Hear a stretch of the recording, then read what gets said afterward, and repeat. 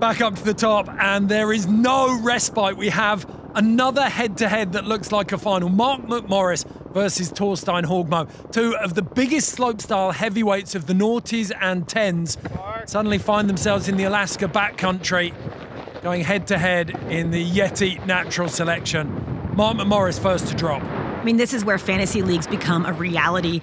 Mark McMorris versus Torstein Horgmo in the Alaskan backcountry. That's insane. Okay, so Mark getting in early onto this big plateau, just straight lining it, pinning it down there. Oh, beautiful butter. Just holding on to it. Ambassador, you're spoiling us. Look at that, and then right out onto the nose of this. Super technical. Billy goating his way through there. Right up on top again. McMorris has made a real statement about his big mountain credentials here.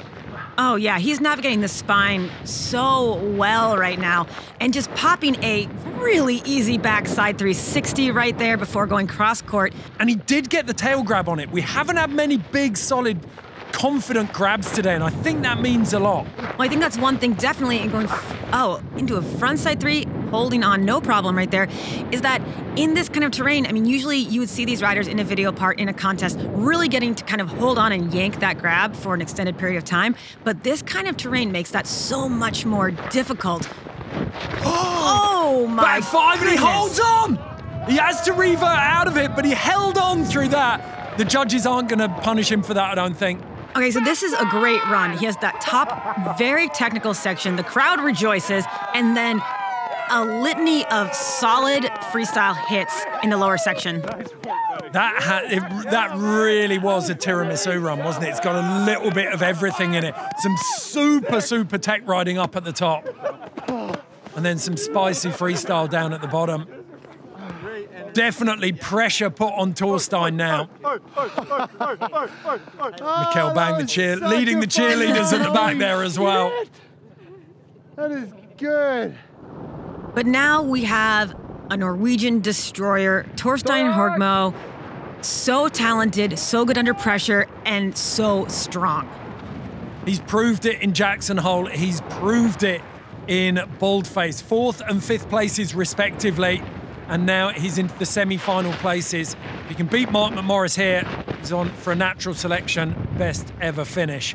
You see that strategy right there, going front one into some very nice switch turns right there. And we know that the judges will be salivating over this. This is exactly what they want to see. And that's where you see, oh, he's going cab 5 right there. And this is where we see the nature of Torstein's ability to compete and strategize really come through, because it's been years since he's been in a bib, and it really suits him just great still. Okay, so he's got a heavy top section there. What's he going to do as he makes his way down into this exposure at the bottom? He's got a big diving board to play with here. Doubles, uses that as a lily pad in the middle. Beautiful line choice. Frontside 720. What? Okay, he is putting the pressure on McMorris right now. This is video game stuff. This doesn't happen. You can't do this in a single run.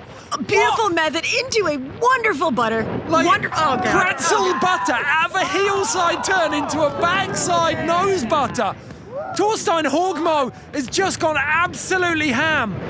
This is arguably not just some of the best contest riding Alaska's ever seen. This might be some of the best riding Alaska has ever seen. A top to bottom run. No one has ever put a run like that on film before. People are losing their minds at the bottom here. Oh, my glove. What the yeah, I feel like a bit of my brain's just come out of my nose. Like, my mind is melting from this matchup. I am totally with you. I think expectations were high going into watching this, and they just were fully exceeded, melted down, set fire to, and thrown away. I mean, Mark McMorris navigating that spine was a thing of beauty, and then he, as you said, spices it up at the bottom. I mean, that was a solid enough run on its own, and then Torstein answers back. So, from one into that pocket, links it after all those switch turns to that cab 5, and that is bolts. He's standing up on top of that. But the front 7, you think he's maybe done on this one. Look at the landing. I mean, that was that last 270. crazy. And the method was beautiful. I mean, look at that method. But this might be my favorite, that heel side turn into the butters. That was everything. You had a little bit of everything you want from a video part run in that. Okay, Connor and Sandy in the judges booth now are going to be backing themselves into a corner because to me that's high 90s. Oh, I completely Got to be agree. above 95. Travis, I think, had 6 really big hits. If you count the little 180 setup, it's 7 tricks. Torstein's even. The switch turns, the butter, You're the switch everything. turns. 0. Run 1, Torstein, 95. 95, exactly where we thought it would be. The judges had to leave themselves somewhere to go, but they had to reward that highest score of the day so far for Torstein Horgmo. Mark McMorris with it all to do, second run. As a snowboarder, it's a wonderful place to be. Mark McMorris, 3 bronze medals from the Olympics. He turned up after Supernatural and Ultranatural, where he got his first taste of backcountry freestyle. He came back to this format 8 years later and took the first ever natural selection in Jackson Hole. Now he finds himself in Alaska going up against Torstein Horgmo, a man who is in the form of his life. And worth noting, too, that we haven't brought up before is that Mark spent the better part of this season hitting park jumps. Like, it's not like he was in the backcountry readying himself for the natural selection tour. He had to worry about a whole other contest. So this is him shifting his focus and having really no problem at all doing that. Okay, he's got to beat a 95. It is going to take, let's not make any bones about this, a very, very special run. Huge butter up the top.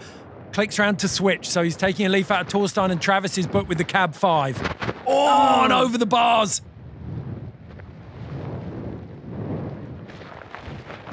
Travis and Torstein it's not that they haven't put a foot wrong, they haven't put a hair out of place on those runs. And it means that cleanliness is next to godliness up here. Completely. To have runs that are that clean, I mean, this is just flabbergasting. It's immaculate. It's that lovely wildcat. Getting caught up a little bit right there on his toe edge. Looked like he was trying to get barreled.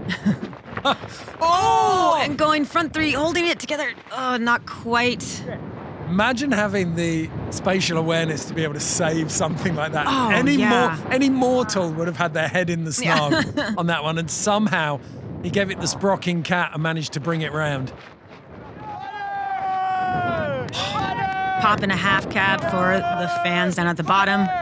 Yeah, you get the feeling, I think after that hit on the cab 5, I think Mark almost let it go at that point. He was like, you know what, I'm not going to take him down here.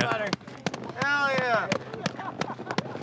What a run, though. Dude. I had a rock on the way down to the drop. You nailed a rock. Oh, wow. He's got a big hit on the board there. I did well there.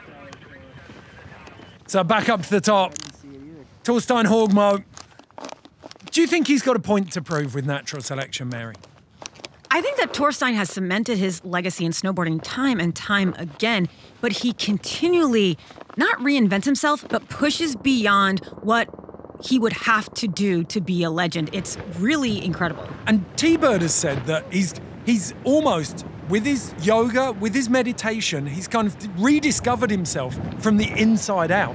And we've certainly seen that. His preparation for these events is very different to everyone else. Huge frontside 180 to open.